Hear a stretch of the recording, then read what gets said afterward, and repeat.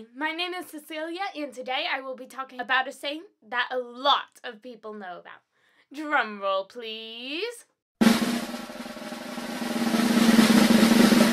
Saint Francis of Assisi. Now, as most people know, he is the patron saint of animals. But what not many people know is that he is also patron saint of other things, like merchants, ecology, stowaways, Franciscans, of course, and Italy. In his life, St. Francis was born of a very rich merchant.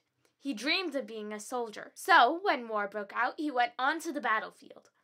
After losing a battle, he was taken hostage, and while in a dungeon during negotiations, he started having visions from God. While praying in a ruined church, he heard God say, "Rebuild my church." After attempting to rebuild the church with his father's money, Francis's father brought him before the bishop. After the bishop told him what he did was wrong, he gave back everything, even his clothes. Wearing a brown cloth given to him by the gardener, he went around begging others to donate and assist rebuilding the church. After rebuilding this and many other churches, Francis realized that God was talking about the people of the church, not the building. He went to the Pope for permission to start a new order. The Pope refused.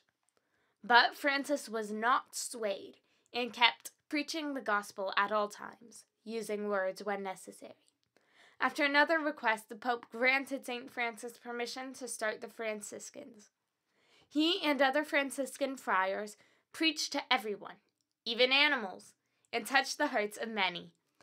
One day, while preaching to the birds on a hill, an angel came and gave Francis the stigmata, the wounds of Christ. And he lived the rest of his days serving others. So, if you like shopping, if you live in Italy, if you have a pet, St. Francis, pray for us.